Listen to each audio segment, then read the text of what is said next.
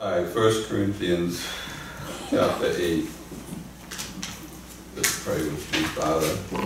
Speak to us right now, Lord, and have come out what you once said. Quicken us, Lord, not just physically, Lord, but mentally. Give us a zeal and an excitement today for the Word. We want to cast off not just cares and problems, but our tiredness, fatigue, Lord, our complacency, our lukewarmness that we can all enter into. Lord, get us excited, give us a hunger. We want to hear something that we don't hear in the world. We only hear it from you, Father. And so give us the capacity to concentrate and receive your word today, Lord. And we ask all in Christ's name, amen. Amen.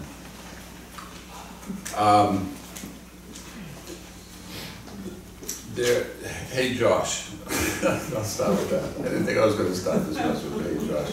Have you ever heard of the All 22? Yeah. Okay. So I could tell you last Monday the Patriots lost 33-17, 14, right? They stink. Why do they stink? Because they lost. Okay? Whatever, if you like sports or the Red Sox, I can tell you the score of the game. The Bruins won the other night, 4-0. Oh, they're good because they won 4-0. And that's what you know, what I told you. I can put on the news in the morning and find out it's going to rain today or tomorrow. And then when it rains, I knew that. I heard it on the weather report. And so that's knowledge. It's knowledge based on a fact. But the fact is that it's only what I was told about the game. Did you see the game? No, I couldn't watch it. I was out. Well, what was the score? Oh, the score was this. They lost. They stink. That's my decision about that, you know? Okay, but then someone else says, well, I watched the game. Oh, so you have more knowledge about the loss of the game. You watched it. So tell me what happened. Oh, so-and-so threw an interception, and then they fumbled, and then they couldn't run the ball, blah, blah, blah. So your knowledge is deeper of the game, okay? And then, if you're a football fan, which only looks like a few are, but you have to work with me here. Then in football, they have this thing called the All 22. And it's a film of the game, where every team does this. They film the game, and they have the ability to film every single position. So the coach can look at what everybody did on every single play to see who messed up. And that's the reason why they lost, or won, in this case. And so, reporters and journalists now have gotten hold of the All 22, and everybody thinks they're professional because they say, I watched the All 22. I know why they lost. And it's true, they can tell you exactly who missed the block, who didn't do this, who did that, and they have even deeper information about why they lost. So one person just hears from the radio, they lost, they stink. Another person says, I watched it, and this is why they lost. A little bit more knowledge. Then someone else says, oh, I watched the All 22, and this is really why they lost. And then there's the player. He's in the game. He knows everything. The players know more than anybody of what happened in the game. So you would say the players have the best knowledge of the game. But then now take that and apply that to things in your life. Knowledge, we're going to talk a little bit about knowledge today, and the lack of it, and the pretense that some people think they have it all.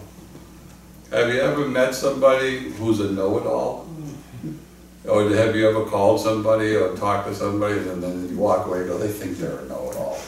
You know, that person's a know-it-all. Or maybe you're the know-it-all. Maybe you have something to say about everything. Like somebody can tell you about their Aunt Jean who lives 5,000 miles away. They'll say, I know that place. I know where they went. I know that. And then you go walk away, you say, they're a know-it-all. But what do they know? They know something based on their perspective of it, of what they heard or read in the book, but they don't know personally your Aunt Jean. You do. But they take over the conversation by talking about this place or what happened to them when the similar thing happened and blah, blah, blah. And it becomes all about them. They're know-it-alls. Look at this verse in 1 Corinthians 8. We'll start in verse 1. Now, as touching things offered to idols, offered unto idols. This isn't about idols today, but as touching things offered unto idols, we know that we all have knowledge. Knowledge puffeth up, but charity edifieth. Paul was talking about the teaching that the church at Corinth had about eating foods that were offered to idols. That was the issue he was talking about. We're not talking about that today. We're going to talk about other issues. But they had knowledge about the church's stance and viewpoint on eating foods offered to idols. What was their knowledge? The church in Jerusalem said, you shall not eat food offered to idols. But they had a deeper knowledge of it. They knew why the church said that. Some people just knew that the church said that. Have you ever heard of a rule and you don't question why the rule is? You just go, oh, that's the rule. So I got to do it. That's the rule. That's what they said. But why did they make the rule? And when you know why, then you have a deeper knowledge of it. The reason they made the rule is not because it was wrong to eat foods offered to idols. There was nothing in and of itself wrong. It was that it offended some other people. And they said, so to avoid offending other people, don't eat food offered to idols. Not that it was wrong or something wicked was in the food. It was actually allowed in Leviticus for the priests, when they offered food to God, to eat the food of, the leftover food of the sacrifice, to provide for them. So he says, so we all have this knowledge. We all know that it's forbidden to eat food offered to idols. Knowledge puffeth up. I think I know it all. I'm a know-it-all about the law. I know that it says this. I know what it says. You don't have to tell us, Paul. But charity edifieth. Charity meaning love. Love edifieth. There's a connection between knowledge and love that Paul is trying to make here for the point of his discussion. But the verse 2 is what I wanted to focus on. And if any man think he knoweth anything, he knoweth nothing as he ought to know it. Go back to the football game. If I think that the team stinks because I heard the score on the radio, but I don't know anything else about the game, then I don't know anything as I ought to know it. If I watch the All-22, but I'm not the player, I still don't know everything as I ought to know it. I wasn't in the game. So my knowledge, and no matter what degree it is, our knowledge is limited in perspective. In relationship to what? The next verse. Well, let's read it. But if any man love God, the same is known of him. Who's it known by if any man loves God? God. God. God knows if you love him or not.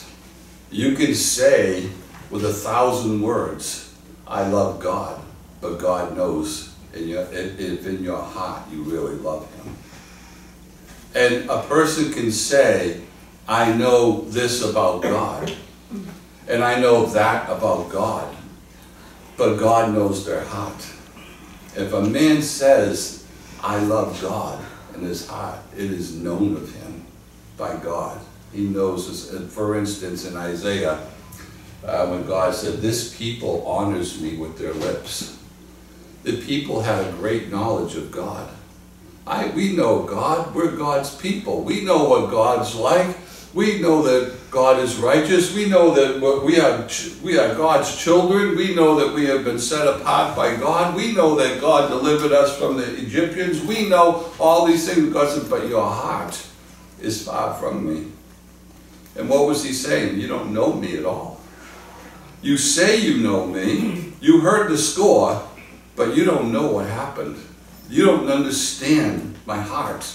You don't understand the love behind the action. So you don't really know me. And this is what God is occupied with us, is the love part of the knowledge of God towards us more than our knowledge of him. Example, I met a guy yesterday on the street. We were soul women, and this guy, you don't judge people, but when you come staggering up and you smell and you got a bag with a bottle in it, you kind of know where they're coming from. You know what I mean? Not take a rocket science. Anyways, I stopped talking. How you doing today? Oh, I'm good. I'm like, give him a track. Blah, blah. I said, have you ever heard about the love of God and how that he loves you? He goes, yes, I have. I said, oh, good. I said, what have you heard? He goes, I have heard that you must be born again. I said, are you born again? He goes, I was. I got born again 20 years ago. I said, that's great. I said, do you know what John 3, and he started quoting the verse. And I said, if you stepped off this curb because you're staggering right now, and got hit by that car that's coming down the street, I said, where would you go? He goes, I don't know. I said, then how can you say you're born again? Because I don't know if I'm still born again. I said, I got saved 20 years ago, but I have done wrong. I don't know. I said, you've lost your assurance. You have a knowledge of God. Do you know that every scripture, I talked to this guy for 20 minutes, every scripture I said to him, he finished it. Wow. He knew every single scripture. I was kind of giving scriptures to show that he was still saved, that he couldn't lose it. Whatsoever God doeth, I said, he goes, he doeth forever. I know that verse, right? I said, in Hebrews, God says, I will, he goes, never leave you or forsake you. I know that verse. I said, wow. I said, you know the Word of God so well. I said, but you don't know God. You don't know his love, And he goes, you're right. He goes, you're right. He goes, my wife is saved. We're talking, he goes, my wife's been saved for 40 years. I says, and what does she say about you? He goes, she prays with me. And then while we're talking, his wife called him. Wow. And she's talking, he goes, she must have said, what are you doing? He goes, I'm right now. He goes, I'm talking to 2 pastors. and so then she said something to him, and he gets on the phone. I said, what did she say? She said, she told me to listen to you. So obviously the problem was known, and he knew it. And I tried to say, listen, if you said that prayer and you really meant it, I said, you're saved forever. It doesn't matter, what you've fallen into. He goes, I know I'm backsliding. I know I'm in a backslidden state. I said, yeah, but you still should know that even in a backslidden state, if you make your bed in hell, God is there with you. He'll never leave you or forsake you. You told me you know that verse. Yes. I said, how is it that you don't know that God loves you like this, that he's not going to do that, that you think you've lost your salvation, or that you don't even know if you're saved anymore? I said that when you backslide, that's one of the results of backsliding, is losing your assurance of your salvation. Your knowledge is limited, because it's not about what we know about God, it's about that we're known of God, and that God knows those who love him. And at this one point, this guy, or maybe he still did, still loved God, but he couldn't find his way out of his sin that he was in. And he wouldn't pray with us. I said to him, I said, do you want to be sure? Do you want to pray? You want to recommit your life? No, I don't. Have a good day. That's when we left it at that. But But the point is this, is that we can say we know, we can be a know-it-all, and even in terms of God. I know that verse, I know that doctrine, I know what you're saying, Pastor, I've heard it before, but is it doing anything for you, or is it just words? Is it just a score? And you hear a message about this and it just goes in one ear and out the other, and it doesn't have an effect on your life. If it's from the Spirit of God, why not? Why not? It's just you knowing the score. I know what that says. I've heard that before. It's not penetrating. It's not having an effect on me. It's knowledge. Do you know the Bible says in 2 Timothy 3 that in the last days, and many of us think we're in the last days now, that people will have this mindset. They will ever be learning, but never able to come to the knowledge of the truth. And this is so true today. People are learning things at a rapid pace. In Isaiah it says that in the end times that knowledge shall increase. People will run to and fro seeking knowledge, and knowledge will increase. And there is so much knowledge about things in this world. Don't we marvel at how much knowledge our children have? And our grandchildren, my grandkids can figure things out that I could never figure out. The video games, this is how you do it, Papa, whoa, whoa, whoa, whoa, whoa. It would take me years to learn that. How do you know how to do that? Oh, I just want to know, you know. Knowledge increases. Technology, the computers, people have knowledge about everything. In a sense, everybody's becoming a know-it-all. They know about everything. But it doesn't do anything for them to know something if that knowledge isn't doing something on the reverse side. That if they're not known that they love God, that they're not known by God. The first knowledge in this verse is optomai. You can figure out where we get our English word optometrist, optical. It means seeing. The knowledge I have is based on what I've seen. I observe something with my eyes, optomeo, and so I say, I know that situation. So I could go to the person and say, do you know this? And they say, yes, I know it, I've seen that. What have you seen it with? Your eyes. What is the eyes? It's one of the 5 gates that we receive information of. But what's missing from that? The knowledge of the Holy in application to what I've seen. In 1 Corinthians 13, verse 8, is it? That it says, for now we only know in part. We only know in part, but then we shall know face to face. Now I know, but then I shall be known, then I shall know even as also I am known. Okay? Meaning this, no matter what you know, the score, the all-22, the watching of the game, no matter what it is, you don't know the whole picture on anything, including yourself. Either I know myself better than anybody. No, you don't. No, I don't. Or a husband might say about his wife, I know her, she's my wife. I know what she likes, I know what she's going to do. I know what's going to happen if this happens. I know what I'm going to say if she says this, and she's going to say this if I say that.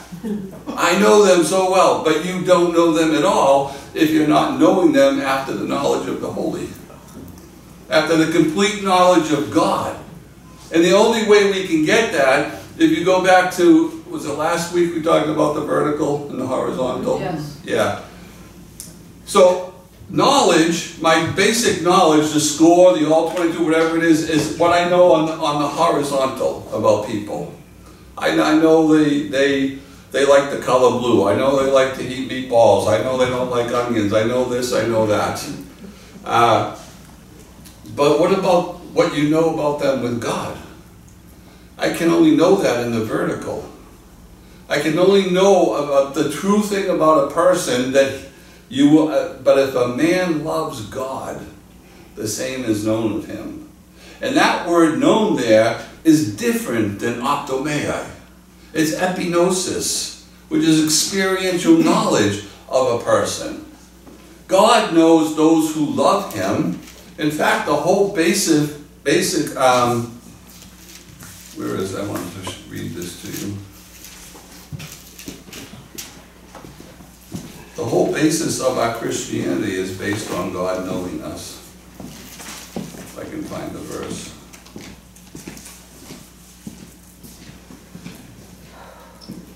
Hold on. I have it here. I don't have it here. I thought I wrote it down. Anyways, and we know God and knows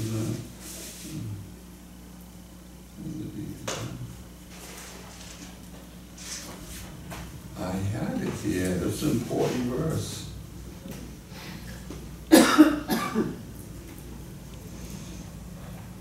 Oh well, I guess I'm not supposed to share it. But the basis of our faith is based on the knowledge of God about us. That's basically what we read, that God knows those who love him. All right? And that's the crux of the matter. And based on that love, general knowledge goes out the window. So I can't say as a person about anything, if a man thinks he knows anything through sight, through observation, through witnessing of it even, then he knows nothing as he ought to know it. Know it, experiential knowledge of the thing. So I can't say about anything, I know that. So the know-it-alls go right out the window here. They can't really say that because they don't know. They can't really say, oh, what's the message on today? It's on grace. Oh, I know all about grace. No, you don't. No, I don't. We don't know anything about grace the way we ought to know it. Well, the way we ought to know it. Well, I've heard at least 30 messages on grace, maybe 100, maybe 200. I don't know anything about grace the way God wants me to know grace today. This is why attention is so important. But so many times we as people, because we think we have this knowledge of things, tune out things. And this is why thinking that you know something becomes so dangerous for you, because you can be in a church or talking with somebody and they tell you something, or you're hearing a message, or you're reading a book and you come across something that you think you know already. You've heard the score. Yeah, I know about that. Yeah, but do you know why? Yeah, I watched it. Okay, but do you know why that play didn't work out? Yeah, no. Are you a player in that thing? Do you have personal knowledge of the incident? Who has that knowledge? Who does that? The one that whom I love is known, I am known by, God. Only God can reveal what is really going on. Only God knows what is really going on in your heart. And you can have a family and a marriage and friendships. You say, I know that person, they are my best friend in the world. I know they don't like this, I know they like this, I know that, but you don't know them the way God knows them. You don't, and I don't. And the only way that I can really know them in their vertical instead of just in their horizontal. I can know everything about a person in their horizontal and it's fine. It's what we're allowed to know by that person, by the way. What they want to reveal. And they reveal stuff more to some people than to others. That's life, like we talked about. But in the vertical, there's something else. And there has to be something else. And there should be something else. Because it's God. And it's my relationship with God. And it's how God views me and how God looks at me. And he looks at my heart and he says, that person loves me. I'm going to reveal myself to them. And you say, well, I love God. A person can say 1,000 times, I love God. But it doesn't mean much if they don't know it in their heart. This guy yesterday knew every scripture I said.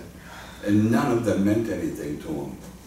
It had no, like we would hear those scriptures and go, whoa, God's never going to leave me or forsake me. I could think about that all day. You know, God loves me forever. I can never lose my salvation. That brings such comfort to my heart. These verses that he heard and learned and he knew in his head had no effect in his life. He could not have them applied to his situation to give him victory over it, because it was just a limited knowledge that he was relating to God on the horizontal. And how many times have we done that in our lives? God hasn't done anything for me because my horizontal's not changing. You know? I base my relationship with God if the things in my horizontal are going good or not. If they're going good, praise the Lord. God is good. Let me wear the t-shirt, God is good. Everything's going good in my life. Will you wear the t-shirt when everything's going bad in your life? Or does it go in the drawer? I'm not wearing that shirt today. I just got fired. My husband's yelling at me. My kids are treating me with disrespect. I don't feel good. Put that shirt on. God is good. Right? Because that's what you know. But it's in the horizontal. No, when I got a raise, or when somebody brought me a cake, or my kids brought me a present, oh, God is good. Praise the Lord. Life is good. God is good. Life is good. Oh, let's make a t-shirt out of that. God and life are good. Right? No, God is good all the time. How many people have said that before? Yes, God is good all the time, Pastor. Yes, all the time. How do I know this? Only in the vertical. Because the horizontal is not going to show me that. It's going to show me a limited knowledge of God. And it's based on situations. And those things change. And when those things change, I change God. Because of my knowledge is, we lost. Oh, things aren't going as good. That's a score. Oh, we lost. We stink. No, we haven't lost. I think Pastor Mark said it Wednesday night. It was good. He said, when you have God, you're never the underdog. Right? When you have God, you're never the underdog. You always have an advantage. You always have a favor, no matter what is going on. This knowledge is the knowledge of the holy. This is the complete knowledge that we sometimes lack because we base our knowledge on what we heard the score was, or what our eyes have observed, optomai. I see a situation and I say, that doesn't look good. Where is God in that? Where is God in all the suffering of the world? Where is God? God's on the throne. God is where he's always been. God always will be there. No matter what happens in the world, God will be on that. But why is it, like,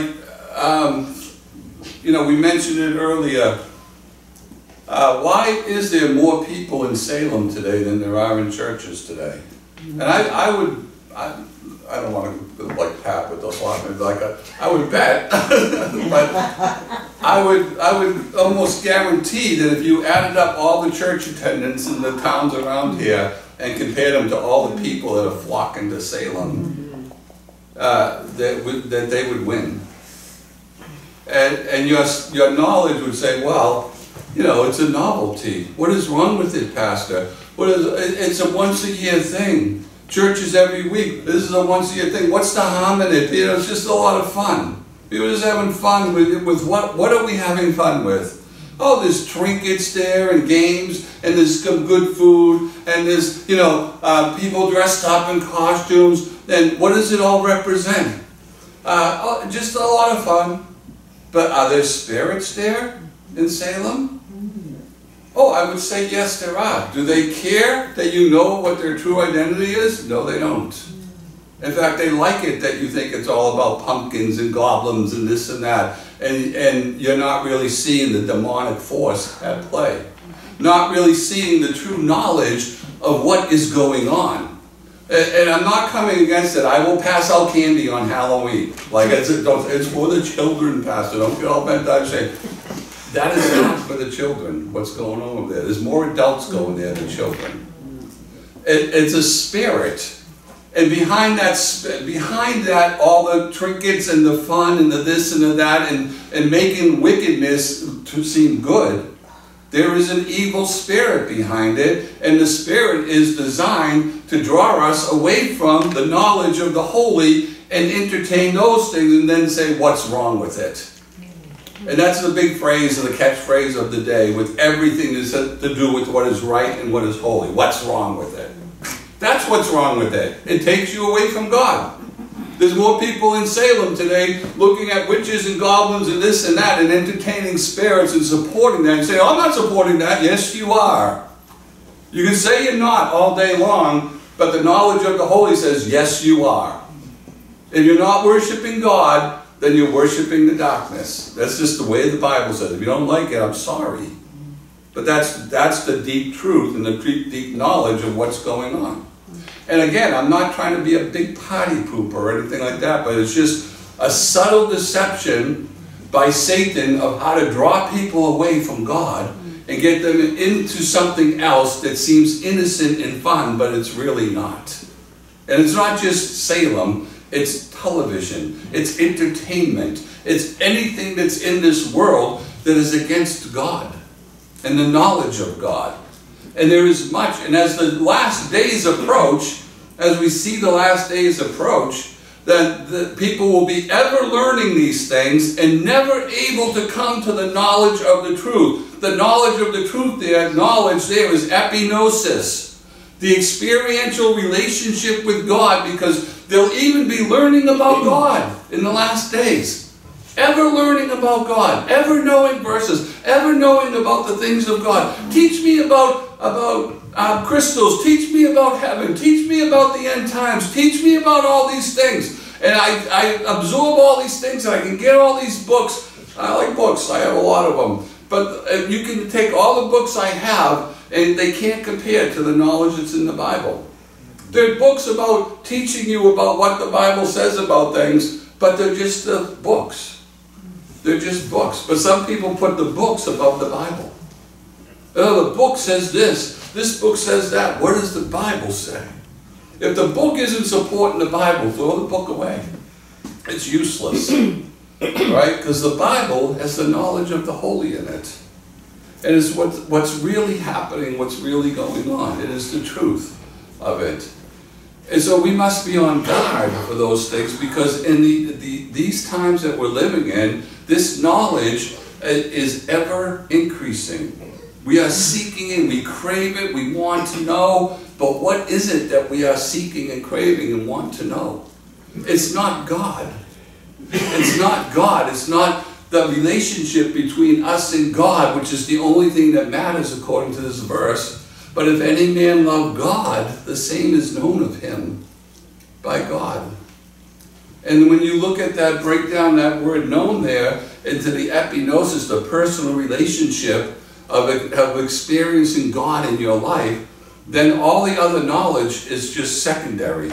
It doesn't mean much. It's just what I see by sight. It's my relationship on the horizontal that I see all these things. I form opinions about them. But without the knowledge of God in my vertical, then I can't process even what I'm seeing. I could go by, because I can be deceived. My eyes can deceive me. We've heard that phrase, right? Your eyes can deceive you. I see this. This is what must be. I see the score. They must be losers. Oh no, you didn't know. You didn't know what was going on in the game. You didn't know why they lost the game. You only saw the score and you made an opinion of it. Ever learning about this and that. Think about this. How much things you process in one day in your mind. Whether it's on your job, in your family, on the news, what we see, all the information that comes into our brain. So people are disputing this now, but there's a commercial on TV that actually says we have 32,000 thoughts a day. I think that's low. 32,000 decisions we make every day. That's a lot. Do you make 32,000 decisions a day? They're not big ones, but, you know, little ones.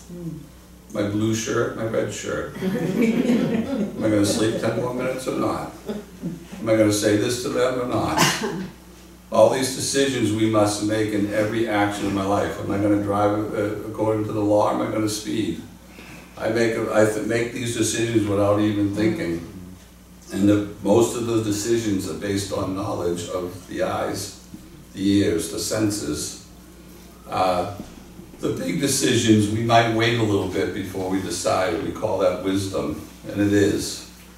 But when we pray about decisions, when we seek the knowledge of the holy, we seek to find out what the God who knows everything has to say about it. That's true wisdom.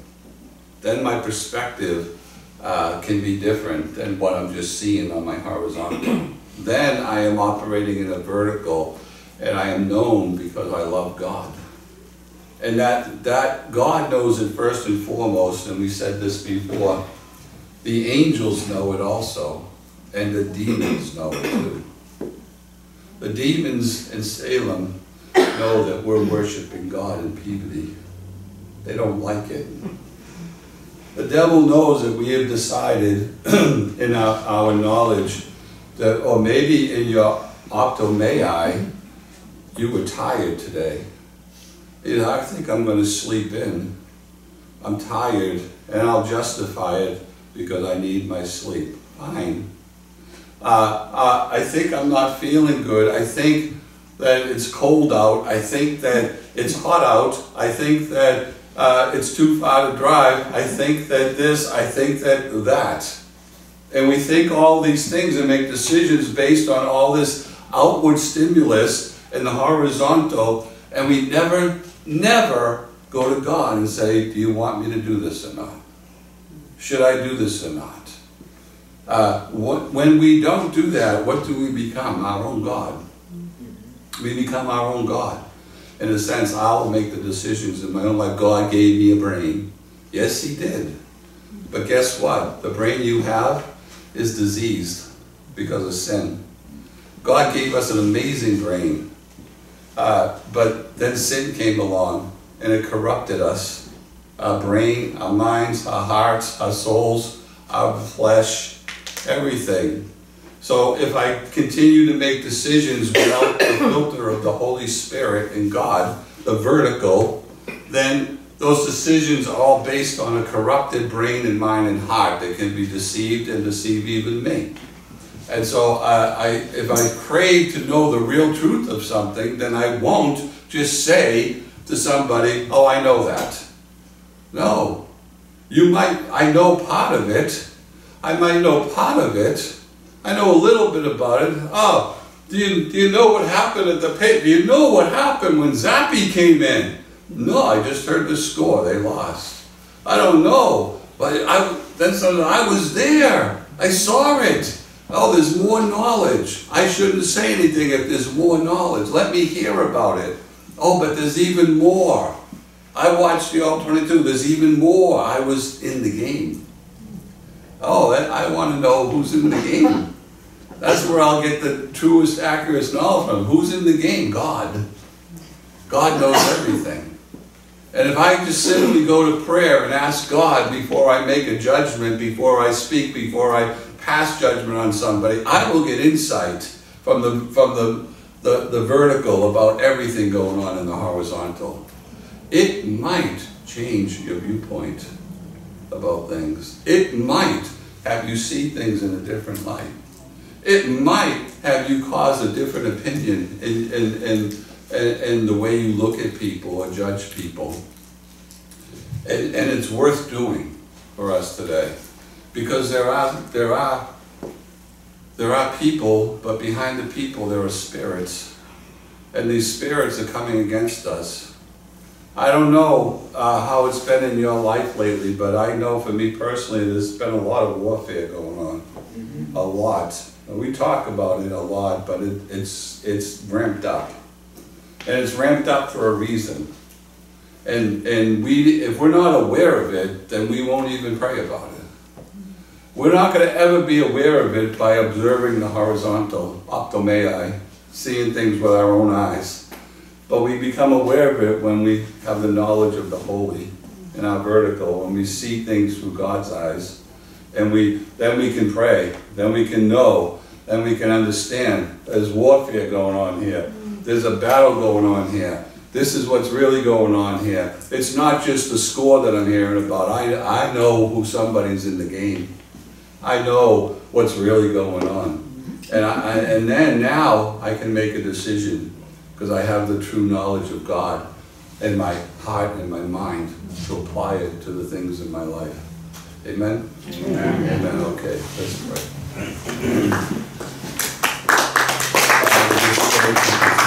Lord, we pray that if any are watching, they don't know you as Savior, they would accept you, Lord. Christ died for our sins on the cross. So I know that. I heard that before. Many people know the story of the crucifixion. You heard it at Easter time. You hear it about his birth at Christmas time. But do you know that he died for you personally? Do you know that it was your sins that he paid for, as well as the sins of the world? Do you know him in a personal way in your heart? You have an epinosis relationship with God, an experiential knowledge of God because he has come into your life and he is real. He's not just something you read about in a book or heard about for your mother or your father or somebody else, but you actually know him personally. If you don't and you would like to, you can just receive him into your heart through prayer, just asking him to come in. Dear Lord, I want to know you personally, asking you to come into my heart and be my Savior, and he will. And Lord, those of us who do know you, Lord, it's so easy for us to make quick decisions based on partial knowledge. Lord, we see things with our eyes or hear things with our ears, and we react and we judge and we form opinions and we make decisions, Lord, and we don't know if it's from you, the knowledge of the Holy Lord. Let us go to you in prayer and ask and seek wisdom from above before we act on what we've seen and heard, Lord. And we just love you and thank you for it. In Christ's name, amen. Amen. Okay, let's stand.